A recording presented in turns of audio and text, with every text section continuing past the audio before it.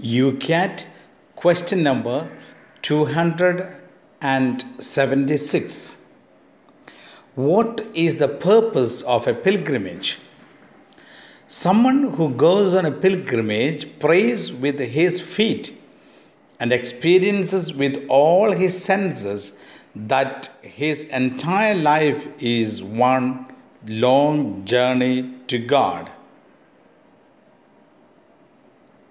St. Augustine would say, unwaveringly, the Church marches forward on her pilgrim way between the world's persecutions and God's consolations. In ancient Israel, people made pilgrimages to the temple in Jerusalem. Christians adopted this custom, and so this developed, especially in the Middle Ages, into a regular pilgrimage movement to the holy places, above all to Jerusalem and to the tombs of the apostles in Rome and Santiago de Compostela. Often people went on pilgrimage so as to do penance, and sometimes their actions were affected by the false notion that one had to justify oneself before God by tormenting and punishing oneself. Today, pilgrimages are experiencing a unique revival. People are looking for the peace and the strength that come from those grace-filled localities. They are tired of going it alone. They want to get out of the rut of the daily routine, get rid of some ballast and start moving forward God. Pope Benedict the 16th always encouraged people to make pilgrimages, to have a God experience. Question number 277. What are the stations of the cross?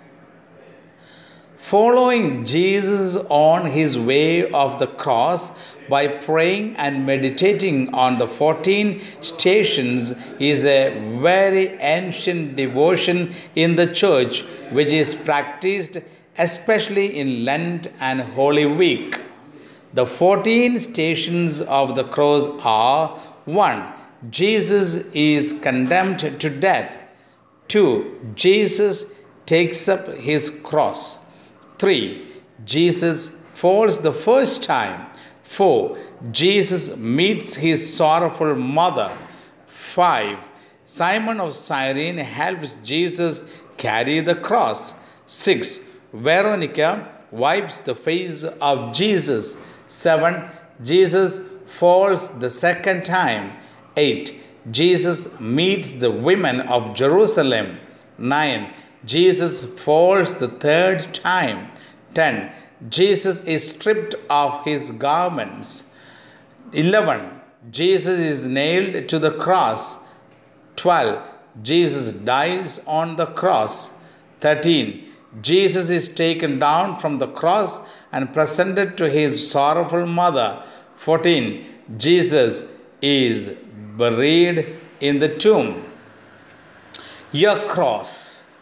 The everlasting God has in his wisdom foreseen from eternity the cross that he now presents to you as a gift from his inmost heart. This cross he now sends you, he has considered with his all-knowing eyes, understood with his divine mind, tested with his wise justice, and warmed with loving arms, and weighed with his own hands to see that it be not 1 inch too large and not 1 ounce too heavy for you. He has blessed it with his holy name, anointed it with his consolation, taken one last glance at you and your courage, and then sent it to you from heaven, a special greeting from God to you, and arms of the all-merciful love of God, says St. Francis of Sales. The Lord's cross embraces the world.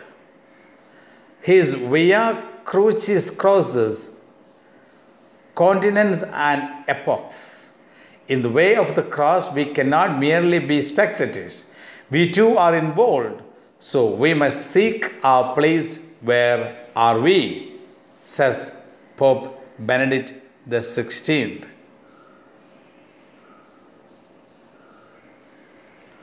God bless you all.